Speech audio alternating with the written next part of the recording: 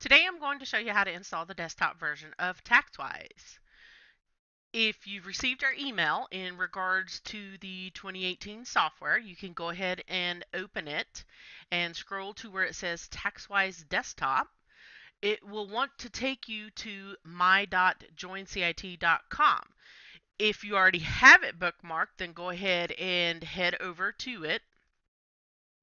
On the software section where it says desktop download, go ahead and select it and then select 2018. It will put a file at the bottom left corner of Google Chrome. Once it is done, you can go ahead and select it to run. You'll be prompted to say yes or no as far as the security option goes. Go ahead and select yes.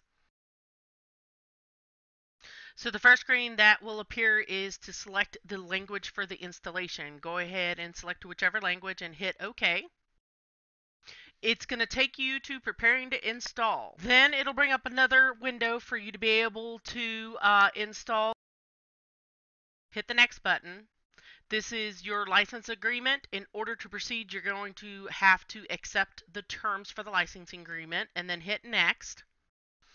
This is where you decide which drive to install the software to.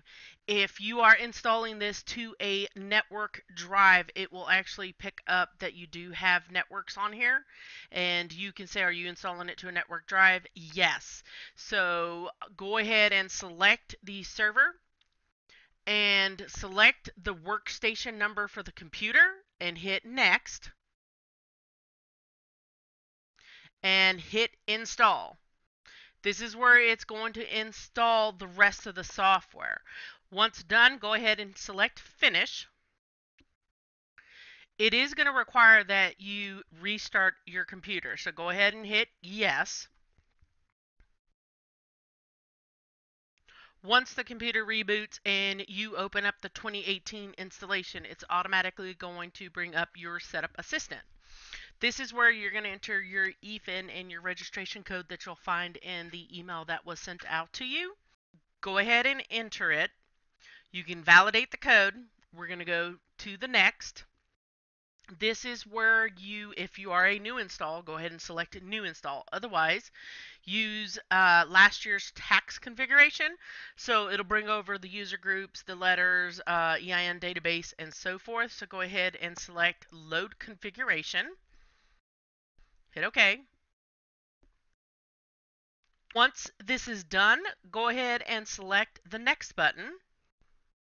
This is where your partner verification comes into play, and you can go ahead and select the refresh data.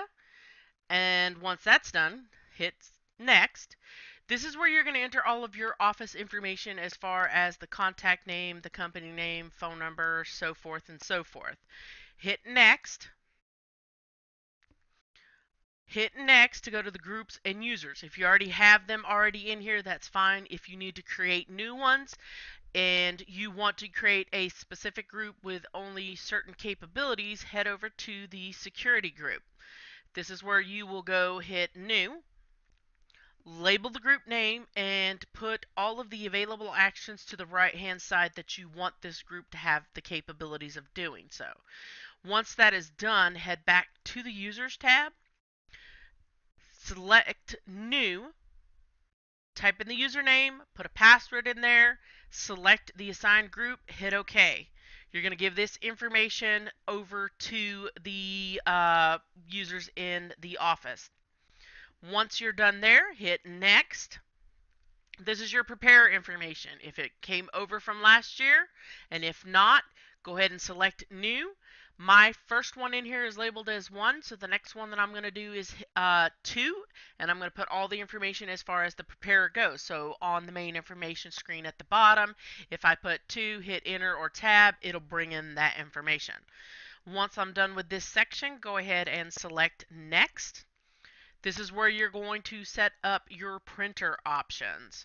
Once you're done, hit next. This is where you're going to set up your submission ID. If you're on a network, it's usually set to 0. You're fine.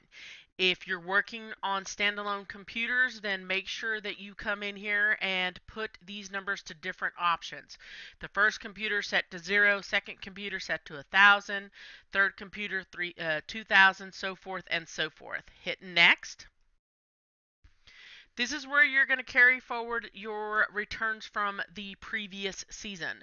Make sure that the drive is selected to where the UTS 17 folder is, and select whatever you want to bring over as far as the W-2s, preparer information, and tax reminders. Select carry forward taxpayer data. It will ask for the usernames. You can select them all at once and hit OK. And the returns in the system, you can select one by one or select all clients, and it will bring them over and say that it's complete. Once you're done with this, go ahead and select Save as Workstation Defaults and hit Save and Close.